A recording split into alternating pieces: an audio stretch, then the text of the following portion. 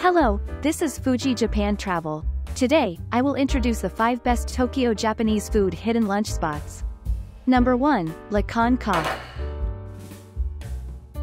In a word, this place is a restaurant where you can enjoy Kyoto's health-conscious cuisine in Tokyo. They serve lunch from 11 a.m. to 4:30 p.m. and dinner until 10 p.m. It's a bit of a walk, over 10 minutes, from Ometsando Station. I visited after 4 p.m. on a weekday, and there were only 2 other groups ahead of me, so it was mostly empty.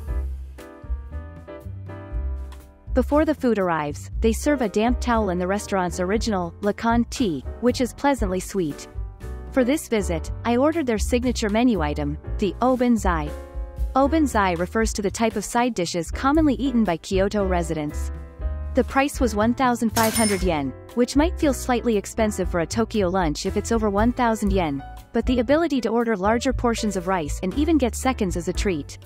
The set includes Lakan tea, 4 assorted obanzai dishes, a Japanese rolled omelette, rice, miso soup, and pickles. The dishes arrived promptly, and there was quite a lot. The obanzai I had came with 5 types of side dishes in total, and you can choose your preferred dish from 4 options. This time, I chose a dish with chicken tenders and spinach. The rice is a mix of 5 grains, and there are plenty of other nutritious options on the menu.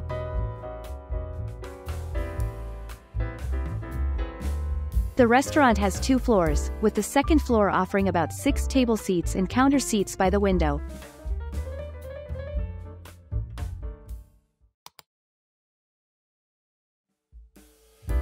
Number 2, Nanadaimetora at Ometsando.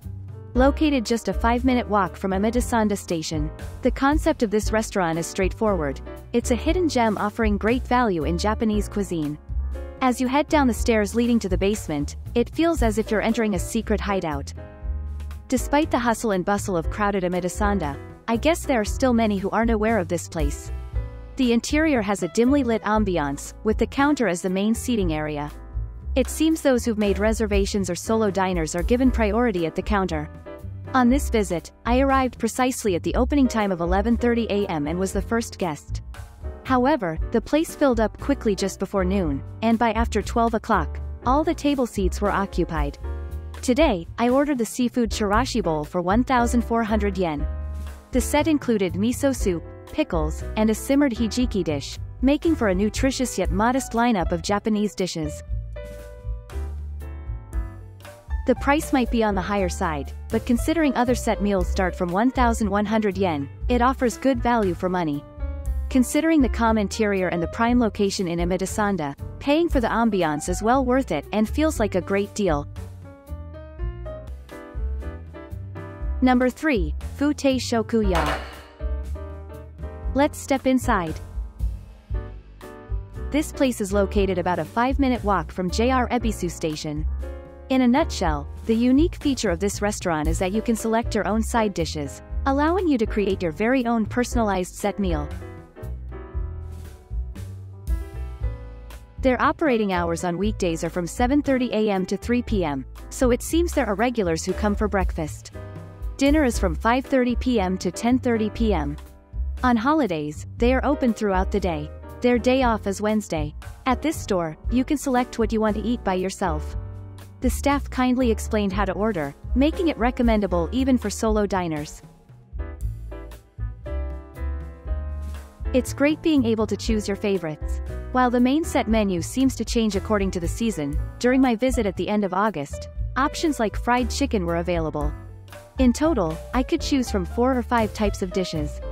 The raw horse mackerel fry set had me wondering how it differed from the regular mackerel fry set. To my surprise, the meat was plumper than the usual fry. You can choose between white rice and brown rice. For the soup, you have a choice between miso soup and mushroom soup.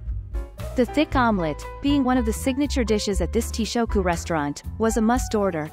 On this visit, I ordered the raw horse mackerel fry set meal for 600 yen, a thick omelette for 180 yen, and an okra dish. Its sweet seasoning evoked a nostalgic feeling, reminiscent of traditional Japanese home-cooked meals. At this restaurant, they are particular about freshly prepared dishes. Every morning at 7:30, they cook rice in a clay pot, light the charcoal, and prepare the stock. Additionally, the main side dishes are prepared upon order, ensuring you get to enjoy them freshly made. The payment is done at a self-checkout register.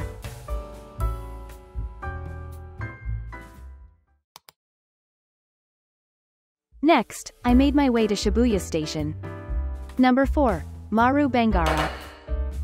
This place offers good value for Japanese cuisine. It's about a 5-minute walk from Shibuya Station, located on the 3rd floor of a commercial complex called Shibuya Stream. After ascending the escalator and walking a short distance, you'll find it. I visited a little after 2 p.m. on a weekday. Since the Google headquarters is located above, there were quite a few people who seemed like employees there after peak hours. Maru Bengara's concept is a casual Japanese dish, where you can enjoy seasonal Kyoto cuisine and rice. At first glance, it seems like a rather small shop. However, once inside, you're greeted by a spacious feel due to the large windows that offer a view of the streets of Shibuya. In total, there are 60 seats, making it quite spacious. This time, I ordered the salmon set meal for 1,200 yen. The salmon looked generously sized just from appearance. Isn't it quite a good deal for 1,200 yen? Other char-grilled fish options included mackerel and Spanish mackerel. They also had fried chicken set meals or seafood bowls. The rice, I heard, is freshly cooked in a clay oven, resulting in a glossy and fluffy texture. Miso soup and broth, along with rice, were served first, followed by the main salmon dish. Accompanying it was a piece of Japanese rolled omelette, grated daikon radish, and a side dish that changes daily. The salmon, marinated in salted rice malt, was tender and flaked off easily. The rice comes with free refills, ensuring satisfaction even for hearty eaters. There's also an option to add roe, though it comes at an additional cost.